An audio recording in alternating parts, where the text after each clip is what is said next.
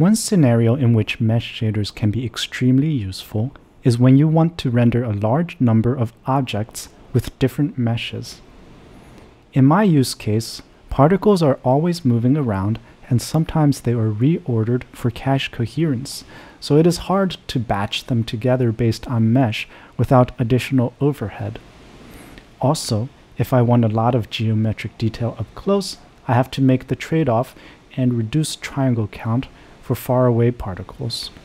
Here the vertex shader is replaced with an amplification and mesh shader. You can directly launch just mesh shaders, but they are most effective when working in conjunction with the amplification shader. Here the amplification shader performs frustum culling for each particle and determines the LOD mesh to use. Thanks to this, the GPU can know the optimal number of mesh shader threads to launch, so no work is wasted. Thanks for watching Mesh Shader Minute.